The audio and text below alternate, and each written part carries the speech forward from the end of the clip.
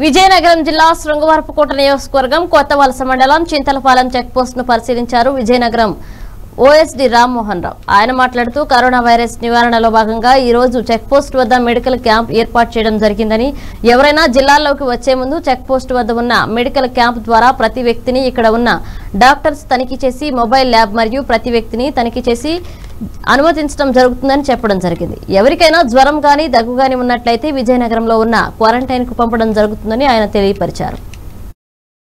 వీలైనంత ఎక్కువ మందికి టెస్టులు చేయడం ద్వారా పాజిటివ్ క్యారియర్స్ ఎవరైతే ఉన్నారో వాళ్ళని ఇమీడియట్గా కంటైన్మెంట్ చేయడానికి ఇది ఒక స్ట్రాటజీ అన్నమాట.